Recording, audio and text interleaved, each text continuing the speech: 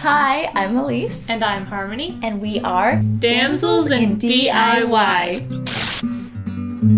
Welcome to our first YouTube video. We've got a lot of fun and exciting stuff coming up, so don't forget to like and subscribe.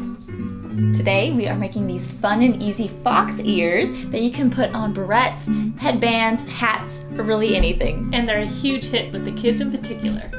So, let's get started. To make the fox ears, you will need 1 foot of orange felt, a small chunk of white felt or vinyl, a small chunk of light pink felt, brown thread, a sewing machine, scissors, black fabric paint, paintbrush, measuring tape or ruler, pin cushion and pins, headband or hair barrettes, plastic drying surface, and my personal favorite, the hot glue gun.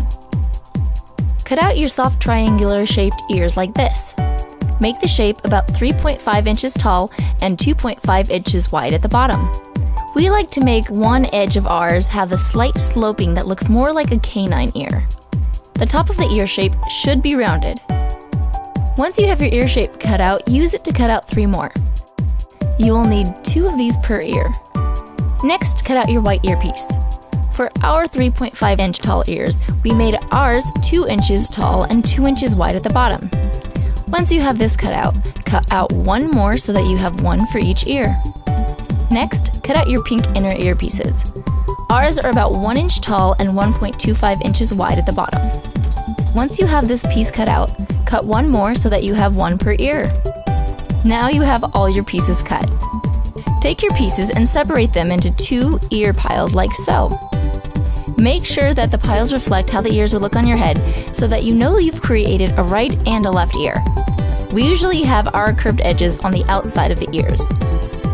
Now, grabbing the inside edge of the front orange earpiece, fold it to the outside.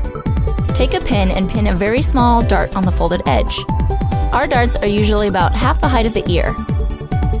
Try not to dart more than 1/2 inch of the material. These darts will help the ears naturally curve inwards. Now that you have darts in both of the front orange earpieces, take the white and pink earpieces and stitch the pink to the white centered at the bottom with a zigzag stitch. Now, take your combined white and pink pieces and your darted orange ear fronts and stitch them with a zigzag stitch centered at the bottom edge. Now you have completed your ear front. Take the ear front and the remaining piece and starting on the outer edge, sew them around the top ear curve with a zigzag stitch. Next, stretch the ear bottoms as best you can and sew them across the bottom. Your ear body is now complete. Now take your black fabric paint and paint the upper tip of the ear in a curved shape along the edge. Don't forget to do the back side too. They're so cute. Once your ears have dried, they can be hot glued to headbands, hair barrettes, and anything else you can think of. And have fun with your fox ears! Once again, I'm Alysse. And I'm Harmony. And we are Damsels in DIY. Don't forget to like and subscribe for more fun DIY projects.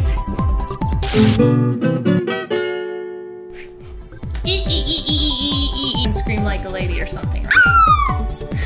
Is that what foxes do? What does the fox say? What they said in that video is pretty much what the fox says. Or I don't even remember how it goes. That was so long ago. Is that right? That's it. I got it. That's what the fox says. All the sounds they used in that video are pretty much what foxes do, and they scream like ladies. Yeah. I don't think they do that though. If they do, that's adorable. They kind of do that.